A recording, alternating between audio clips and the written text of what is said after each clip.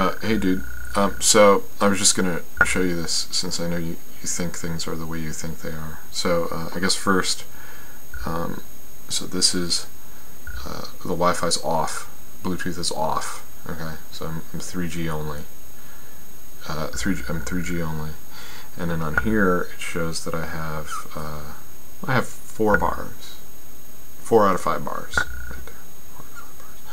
So then I'm gonna go to Netflix. Oops, I guess I have to actually tap in.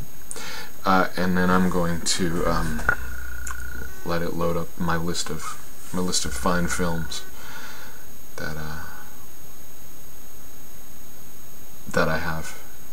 And then I'm gonna I think I was watching at the beginning just to test earlier. I think I was watching Call of the Wild. Yeah, so I'm gonna hit resume on that. Okay, so now it's coming up. Pardon the autofocus on my webcam, it sucks.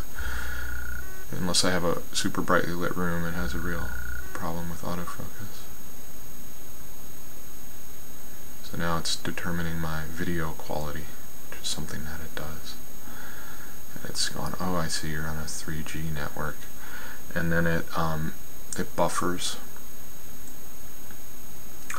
And then it plays the movie.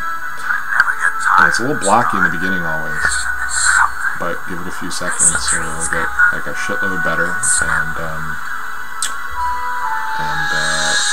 it'll play the movie. So, your mom and dad are traveling around Europe. And they didn't take me. I'm so happy you're Yeah, so the blockiness is Mom said you could disappeared. I mean, there's still some artifacting because it's low bandwidth, I mean, compared to something else, but I mean, it sort of seems to work. I mean, I don't know what Manhattan has to offer inside a steel and concrete building or whatever, but I'm in a wooden house out here, and I mean, apparently I can watch Call of the Wild on my phone over 3G on Netflix with like no issue. very exciting. I could probably watch other things too, not just Call of the Wild.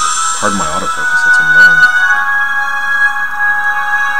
But I don't know, is that long enough, or should I just let it run for like the whole movie so you can see that it doesn't like stutter and fuck up and all those things?